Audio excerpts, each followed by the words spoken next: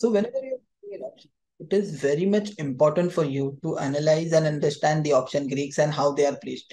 So by this, I don't mean that you need to go ahead and minutely observe what Greek is placed how, but at least you should have some context of reference about which Greek is going to affect your payoff and by how much. So let's understand option Greeks, but why we need to understand the basic of Greeks is because let's say you're expecting the market to go somewhere. Let's say if you are market expecting the market to go from 18,000 to 18,200.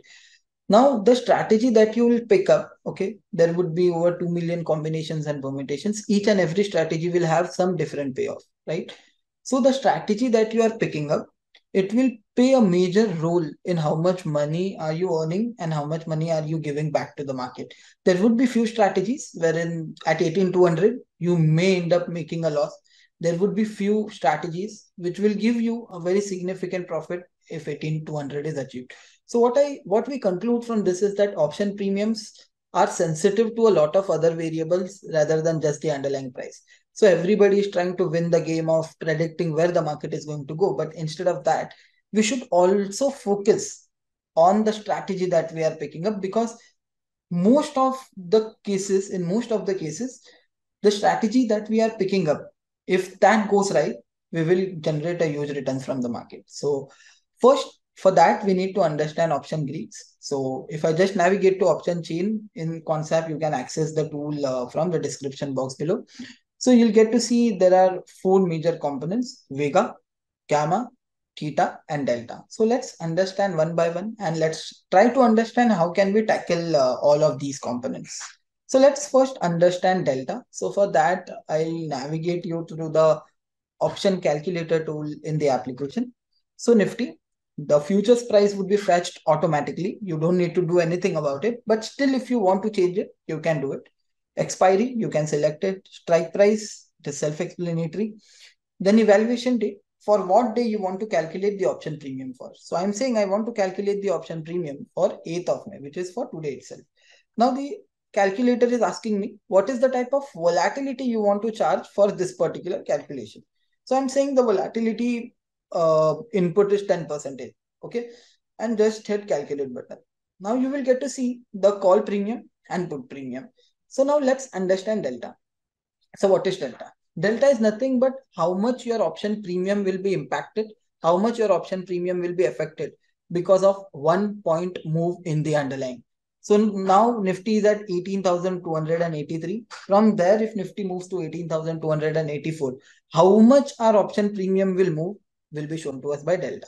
So in this case, it is 0.46. So if I just move the underlying, which is Nifty, by 10 points, so the premium should go up by 4 rupees, correct? So I just 4.6 rupees to be precise. So I just hit calculate. Now you see the changes. It is 62.9. Now, if I again give inputs that if the market goes up by 10 rupees, then this premium should go up by 4.8 rupees, right? The call premium. So let's say 18,000. So it should be roughly around 67, 68 rupees. Around 68 rupees, right? So I am saying what will be the premium if the market goes to 18,303, which is 10 points positive from the current level. And just calculate, see, it is 67.88. So what we conclude is delta is nothing but it is the impact of underlying on the option premium. How much your option premium is sensitive to the underlying is shown to you by delta. Now, coming to the put side. So the put delta will be negative because obviously whenever the market goes down, the put premium intrinsic value should go up, right? So that is the reason the delta of put option is negative. And obviously the put option is negatively related with the underlying price. That is the reason it is negative. And obviously when the more market goes up, the put premium will keep on going down by the delta factor over here. So now, how can we make use of this information? So if I just take you back to the option chain tool. So looking at this, what you can do is, so let me just select Nifty so that it becomes more relatable. Hey traders, Quantsapp has simplified option trading analytics for you.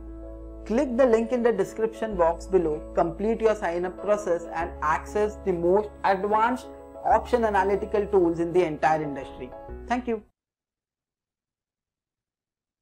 So whenever we are doing this, so we can follow a simple step, which is we should ask whenever we are taking a trade, we should ask that what is the conviction behind that trade? Is the conviction very high or very low? So if the conviction is high, right? So what we can do, we can stick around today at the money strike price, so that even if even if we are wrong, we don't end up losing a big chunk. But if the conviction is slightly lower, we can prefer slightly out of the money, which is one or two strikes maximum out of the money call or put option. The reason is, if I'm selecting a smaller delta strike, and if the market goes against me in that scenario, so I will not be paying a very big chunk to delta. So now coming to the other Greek, which is theta. So theta is the time component, how much your option premium will decay because of 1 day. If you hold that option premium for 1 day, how much the premium is going to get decayed is shown to us by theta. It is very simple. If you hold this option for tomorrow, 11 rupees from the call side, 11 rupees from the put side would be decayed because of time. It is nothing but how much time is going to pull out its option premium, or how much time is going to pull out its value from the option premium. Now just see 67 and 64. So it should be 56 and 53 if I hold this till tomorrow, which is 9th of May. Rest everything being same. So see, roughly more or less, it is somewhere around that, the level that we just assumed, correct? Again, if 13 and 13, then again 13 rupees from here and 13 rupees from here, roughly the premium will be decayed. Okay. So now this is something which will happen. Rest other things in the market, it may change, or they may change, or they may not change. Meaning, maybe price of Nifty remains exactly where it is right now. Maybe a very slight chance of that, but maybe that is a very possible scenario. Then IV in the market may move or may not move. But theta, the time is going to pass away, right? And the theta is going to do its job, and it is going to decay the premium. So what we conclude, that whenever we are buying options, be careful about theta. Whenever we are very close to the expiry, we should typically try to convert our naked bought options into spreads. So what I mean by this is that another characteristics of theta is that more closer you head towards expiry, the higher theta will decay. The theta will start decaying at a faster pace. If you just see 18,300, it's 11.7. If you see the next expiry, it would be lesser than that. It's 6.6. And if you just look at 25th May expiry, it's 4. So what we conclude is, the more I go far away from the expiry, the theta decay is very slow. So even a naked bought option, I can hold it comfortably. It will not create a big problem for me. But if I'm very close to the expiry, I need to act on that. And what would be my actionable? I can convert my single-legged options into spreads. Now coming to the third Greek, which is Vega. So Vega is nothing but the volatility factor. How much volatility will affect my option premium is shown to us by Vega. Here, Vega is not implied volatility. Vega is showing us the impact of implied volatility on our option premium. So if you see, the Vega over here is 6.6, over here as well it is 6.6. So what it is trying to say, that if the volatility which is at 10%, if it goes up by 1%, the call premium will go up by 6.6 rupees and the put premium will also go up by 6.6 rupees. So let's try this. So see, calculate 71, 74.5, right? If it goes up by 1% more, than what would be the impact?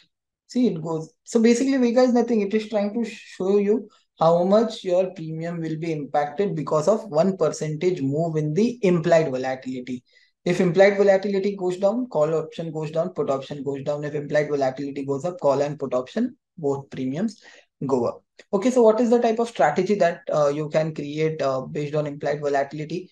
So one of the simplest strategy is that whenever there is some event lined up ahead in the market, it would be any stocks results, it could be any corporate announcements, it could be a union budget, credit policy announcement, RBI policy, Fed announcement, anything which can have an impact in the market.